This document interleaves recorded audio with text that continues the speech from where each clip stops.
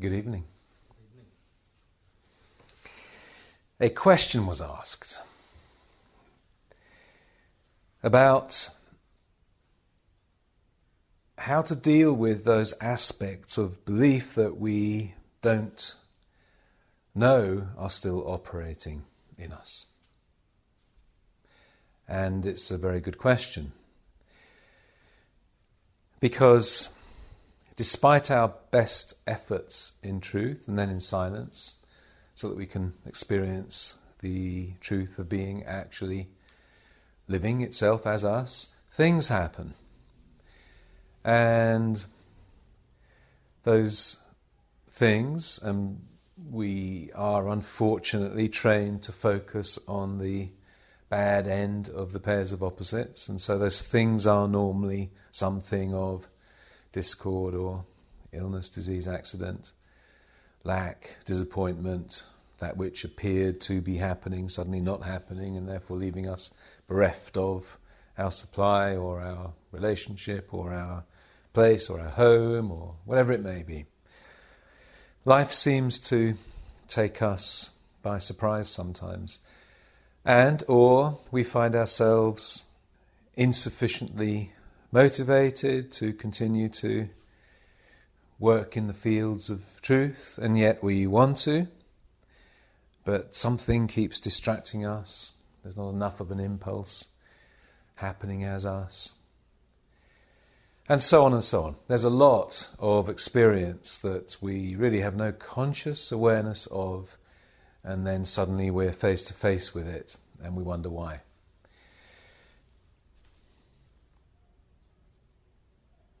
First of all, is God at all unaware or unconscious?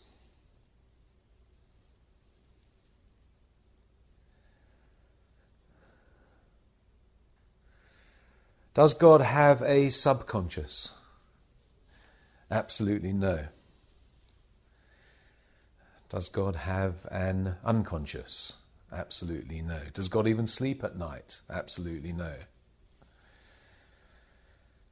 Is God forever a millisecond in eternity unaware of the fullness of itself as infinity, as omnipresence, as eternity? Of course, absolutely not. So, right there we realize that any experience we're having is nothing at all to do with God or an aspect of truth, but is to do with, guess what? The personal sense of self. Only the believed self has what it is believed, an unconscious or a subconscious. Only the believed sense of being can be unaware of anything at all. Only the believed sense of being can be surprised by any of experience. God isn't surprised. God already knows what's around every corner. Himself, herself, itself, and the fullness thereof, that being only good and joy and truth and love, as all awareness and form. So all of these aspects of experience that surprise us are of the personal sense of self. Therefore, they are nothing real. Now, there is a quick way into truth and there is a very slow way into truth.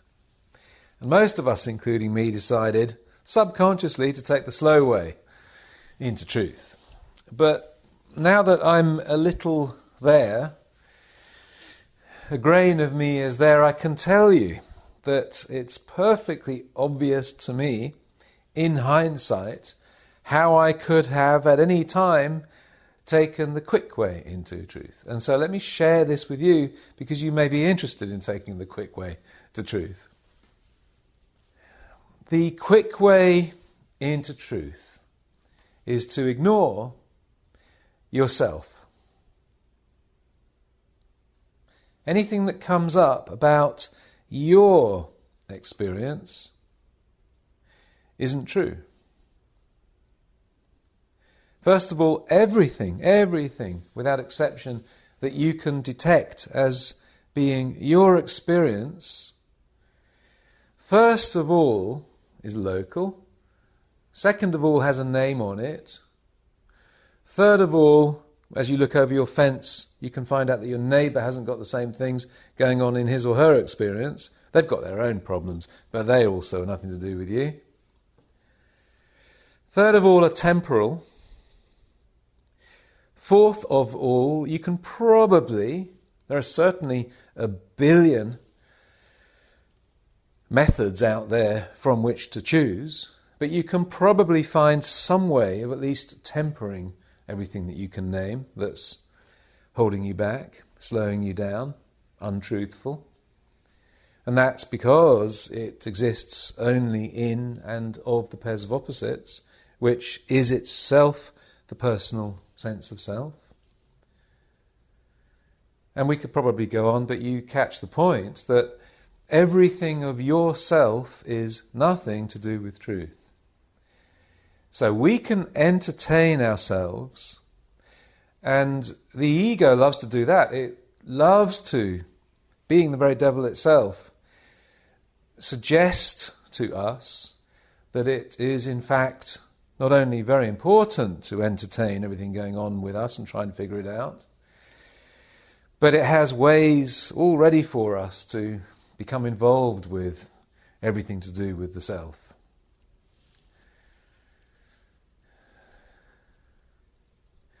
So, the slow way of truth is to carry on entertaining oneself. Good or bad. Being concerned about even these things which we haven't yet understood, haven't yet even known about or seen, and therefore surprise us. And these things do happen while we're still in the pairs of opposites. We think everything is great. We think we've lifted sufficiently and we're feeling truth and we're feeling very pleased with ourselves and confident about truth. And then something hard comes up, completely unexpected. I have emails about them.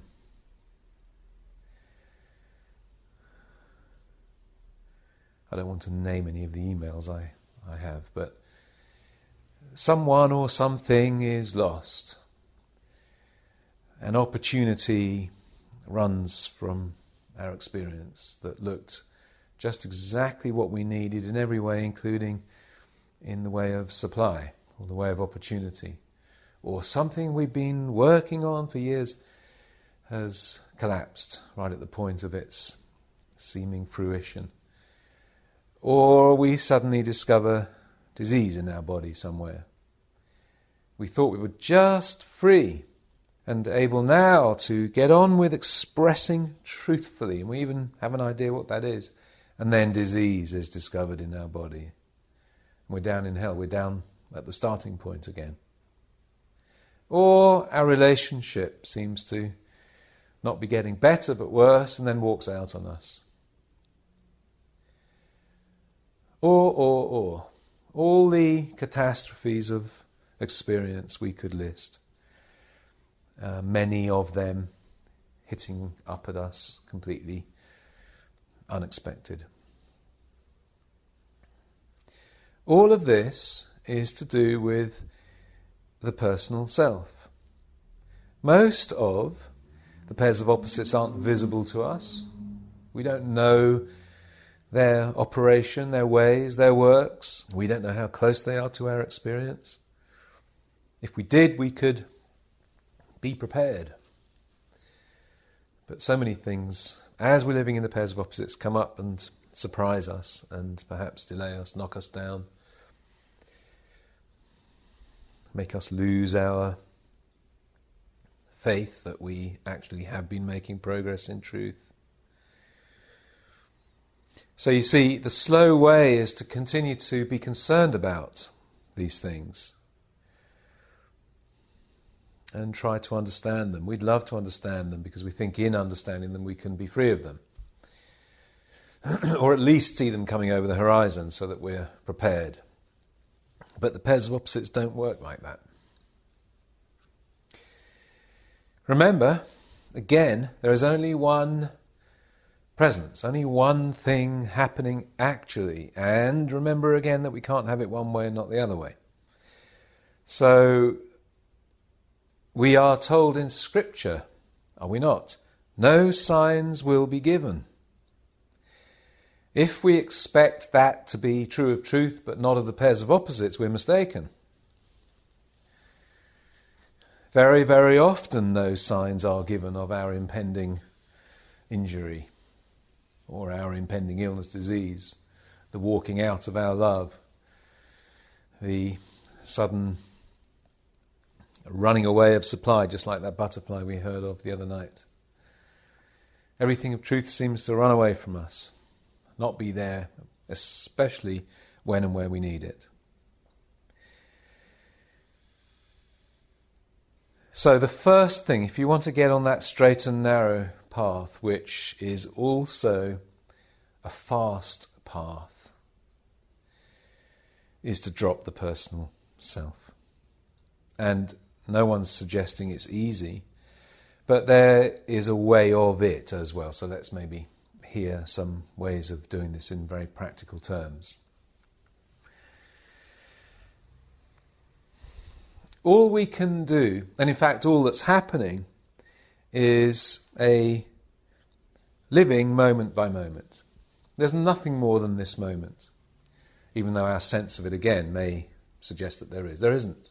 There is only now, and we're experiencing now, moment by moment. Literally, step by step, breath by breath, there's our experience.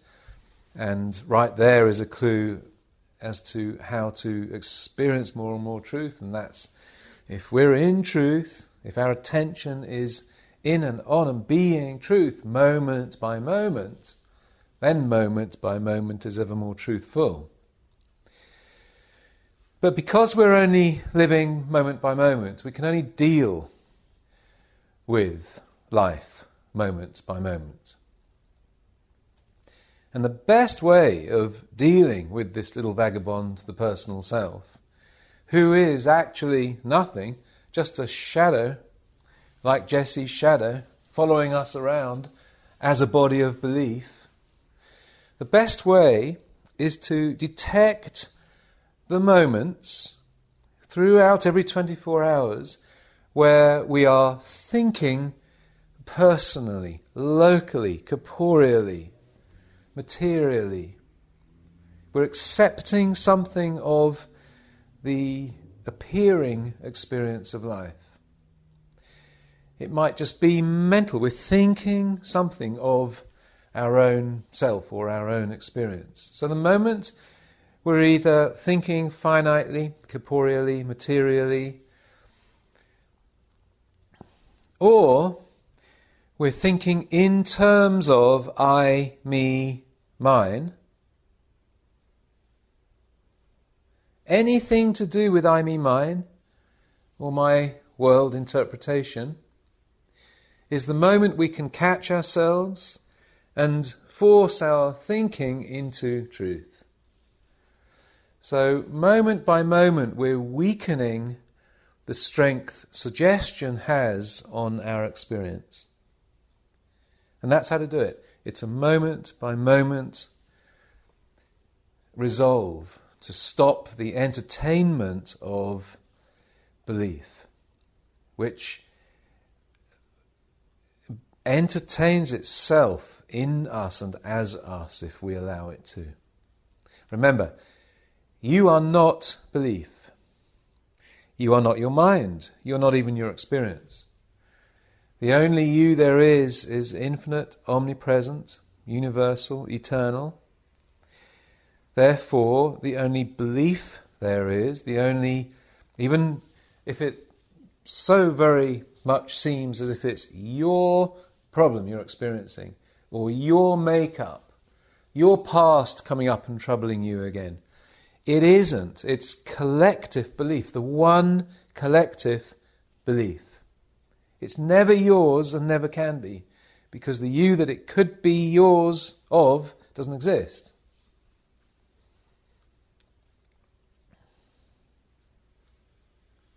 If we see a patch of sunlight on the wall, nothing of that patch has anything to do with what appears as its being, its body. What we're witnessing, despite appearance, is the one universal sun happening to be in our experience as this patch of light. But that patch of light is pure illusion if we believe it to be anything of its own self.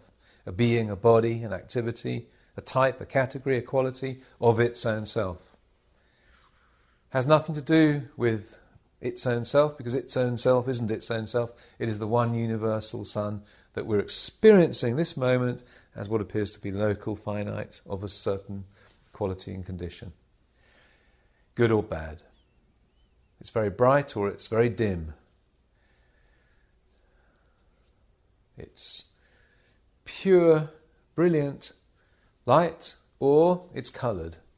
It's grey, or dark blue, or dark brown, because it's coming through a stained glass window. None of this is true of it.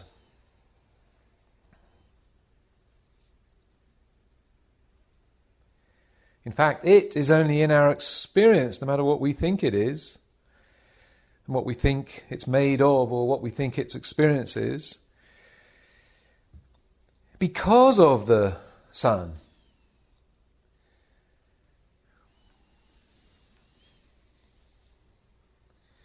If the sun weren't there, this local experience couldn't be here. And if God wasn't here, you couldn't be here, and I couldn't be here. And none of our experience could be here. So do you see the folly of ever believing, now that we know it, anything at all that is finite, local, personal, temporal, good or bad? Even what appears as bad, even the worst of the bad of experience, couldn't be here in experience if it weren't for God. Because God is the only presence, the only thing happening. But we are terrible interpreters.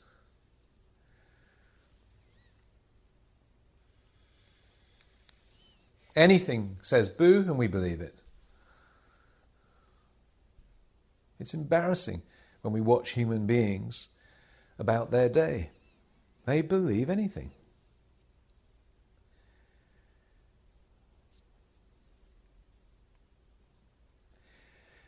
And so don't believe anything about yourself. If you do, if you catch yourself entertaining I, me, mine, or out into the magnified experience, anything of materiality, locality, temporality, finiteness, anything with a name, then all you're doing is giving yourself a heck of a long journey into truth. That's the long and winding road, that way. And unfortunately, because only one thing is happening, the long and winding road winds around eternity. It's a very long and winding road, and that's the one we've all been on all these eternities. But if we wish to get off that one and get on the straight and narrow, which really is get into now, get into oneness, right away, step from all suggested experience, step from belief, right into oneness. Leave belief alone. Leave yourself alone. Walk away from yourself. You can't witness truth. Only God is truth. You can't witness truth for you. Only God is truth. You can't get God to do anything for you that you're not equally wanting done for the whole race of beings, the whole of the infinite.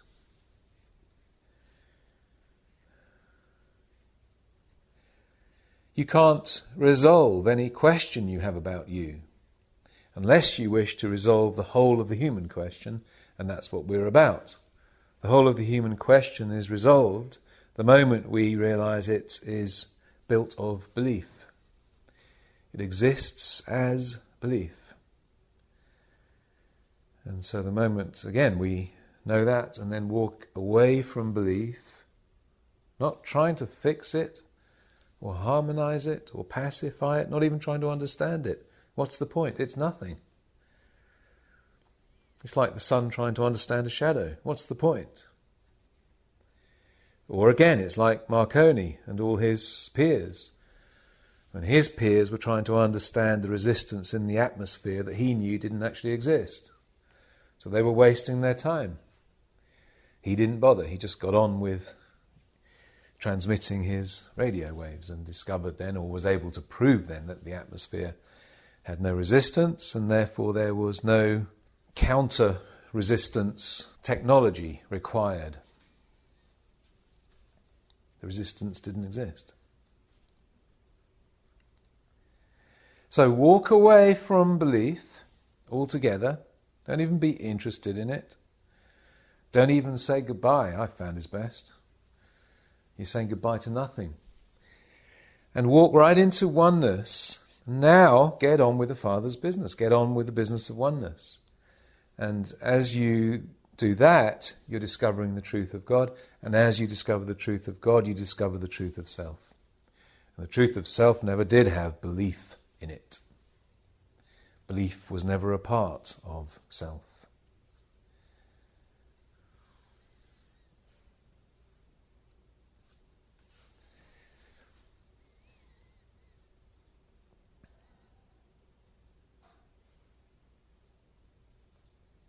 Being rid of the personal sense of self means being rid of every friend as you've known them, every family member as you've known them,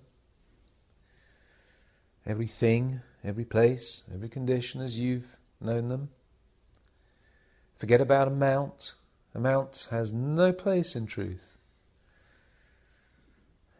Forget about the ways of business, the ways of generating dollars. Forget about what you thought you had to do in order to generate dollars.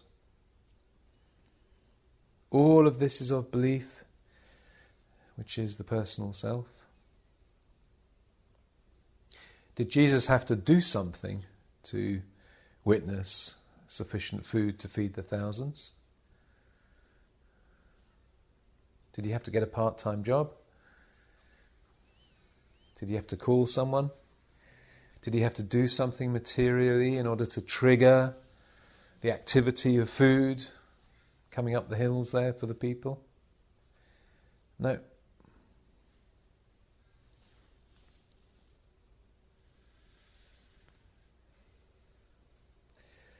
Why would you need to trigger omnipresence?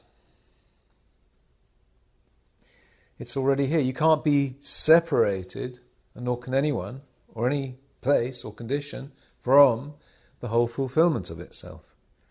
The very him or her, or place or condition, or activity, is itself the whole of God, inseparable and indivisible, and always in full formation. So whatever that formation appears to be in experience is actually, despite appearance, fulfilled always. Remember that enclosed body of water.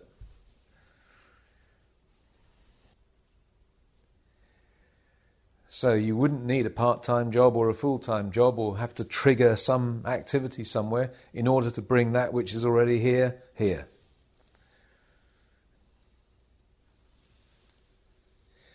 And so you see, belief runs deep and wild because we have categories of belief that are, for some of us, more easy to believe in truth. It's always been funny to me how most at least who've lifted sufficiently, can believe, it's more than belief, can accept the healing of the body. Whatever seems to be wrong with the body, they can accept that by calling their practitioner, who's on the other side of the world or on the other side of town or doesn't matter where, can receive their healing by being in that one's consciousness without anything material happening. And yet when it comes to dollars, they can't accept that dollars can be there without anything material happening. Funny, isn't it? So what is that but belief? God is what you are. The whole of God, fully embodied, is what you are already. Closer than you're breathing. The whole formation of the kingdom of God, the finished kingdom of God, which is the finished kingdom of you eternally, which means that there isn't a single grain of anything missing from your experience and your place here and now. You're standing on holy ground. There isn't any other ground on which you can be standing. The whole finished kingdom of you is fully existent and already demonstrated for you. It's a finished kingdom that's been given to us. Experience or life is the gift of God. It's actually the very presence of God. But let's realize in experience it's the gift of God. God continually seeks the fulfillment of experience. Seeks you, gives to you. As what? As some invisible, far away, impractical truth about you? No. As the very whole universe of you. There is no such thing as unembodied God, unmanifested God, undemonstrated God, impractical God. How can omnipresence be impractical? If it's the only presence, and it's the only life and the only body, only being, only world, well, that all seems very practical to me. And particularly because it's already finished, that's even more practical. And this is the truth. So you're not lacking dollars and you're not lacking any function of your body. They're the same thing. Only belief says they're different things. And because your organs and functions, your body is eternal and infinite, that means everything of you is eternal and infinite. So anything you wish to name is eternal and infinite. Dollars are eternal and infinite. And eternity is always fulfillment in experience. Wherever we go or look, what we're observing is fulfillment. It doesn't matter what our interpretation of it is. Actually, it is fulfillment. You can't be lacking anything. Not even a breath. Because a breath is of your experience at this moment. So you have an infinity of them. And nothing can hinder them because there isn't anything but God as experience. And God is fulfillment. And nothing but. Besides fulfillment, there is none else. Well, breathing is quite fulfilling at this point of our experience, and so you can't be lacking breath. A vital, strong body is quite fulfilling at this level of experience, and so you can't be lacking a vital, strong body. It's impossible. You can interpret incorrectly and then be having an experience that's lacking vital and strong body, but that's just interpretation. But all the while you're having it, your vital and strong true body is standing right there. But you've dropped out into belief, so now you have to live belief in experience. But if you will live oneness and forget about your personal sense of body, again you see the experience of body we have, if we take it personally, is altogether an experience of belief. Altogether, every which way we look at it and experience it, it's 100% belief. And all you have to do to prove that is see one other person in your world and you'll see that they have a different looking body. There it is. So both those bodies must be of a personal sense, because the one body that is God is exactly that, one body, not different body. And that one body is oneness. So we don't discover our truthful body until we've forgotten about the personal sense of body completely. Well, I shouldn't say completely, but really we don't have any concern about it. Our concern is its truth, which is oneness. And we love the fact that it looks unique in our experience. It's a wondrous thing, but we're not concerned about it. It's not our job to maintain it. Its life has nothing to do with our maintaining life or our understanding life. We can't understand life. Our part in experience is coming to and staying in oneness. With no understanding, I may as well give up trying to understand life, because I can't understand life, because life is God.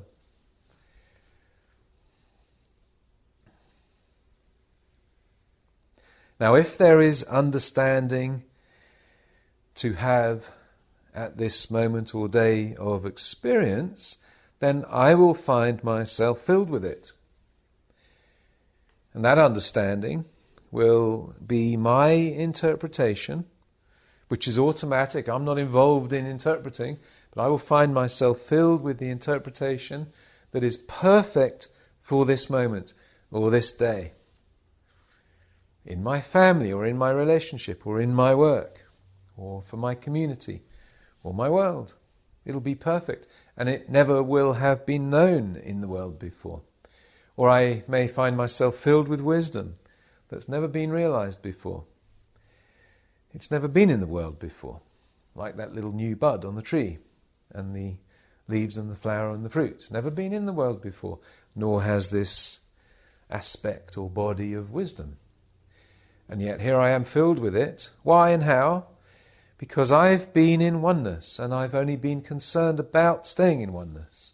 And most importantly, once I'm there, I know that I'm ready to be still and experience God happening as the whole of me. And because I'm satisfied with that experience, and because I love it more than anything else I can love, now I find myself, moment by moment, filled with the interpretation of it, which is momentary, which is perfect for this day, or this activity, or this person, or this question, or this teaching. But I haven't been seeking for it of its own self, because I couldn't. It of its own self isn't what it appears to be. It is actually God. And if I'm concerned with getting to and staying in and being satisfied with God alone, then I find myself full of, as a surprise, full of God, which is looking like the fulfillment of this very moment. And that fulfillment, again, don't introduce belief that separates it and divides it and tries to say this over here is different from that over there. It doesn't matter whether it's a body of wisdom or knowledge, or a body of dollars, or a healed heart or lung or leg or whatever it may be, head.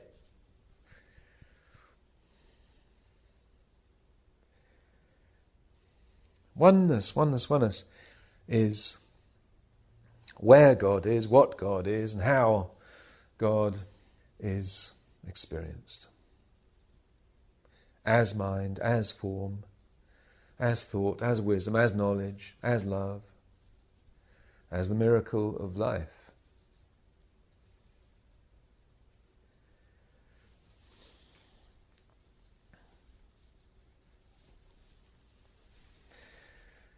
So there it is, moment by moment. Catch yourself every time you start analysing you, wondering why, how could this happen to me? Nothing's happening to you.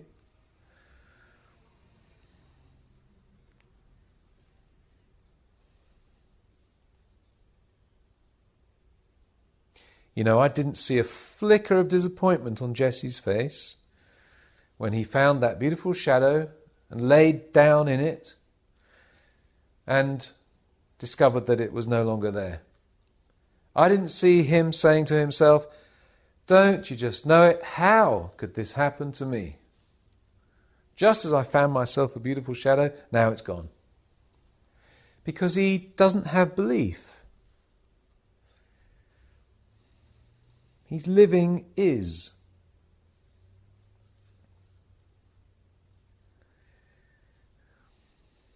He soon got up and moved, but that's a different thing.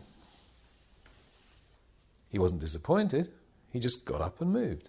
You see, the animal kingdom really gives us truth much more than humans ever can. Just watch nature, watch animals. They're living in is. They don't examine. They don't consider. They don't believe. They just get on with moment by moment life.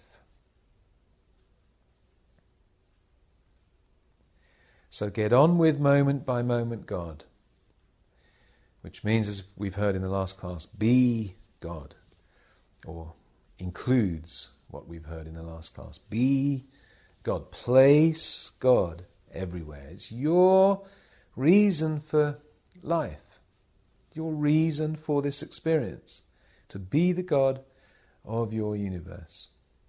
I am the light of the world. I am the food of the world. I am the love of the world. I am the wealth of the world. I am the harmony of the world. So let me get on with, as my primary aspect of being, or function, or activity of being God as and to and for everywhere in my experience. I never have to consider what I sense to be my self. Never. Every time I do, I'm diving into a path of glue that slows me down. But by the degree I can keep away from what I sense as myself, and in the one self, in God, and rest there and be satisfied with the experience of simply resting in God, feeling God happening, without any consideration for me, mine, I, personal sense of I, without any consideration for what the world appears to be doing or failing to do, without any consideration for what appears to be needed or not needed, then I will find myself not only filled with God, but filled with the copy, filled with the formation of truth.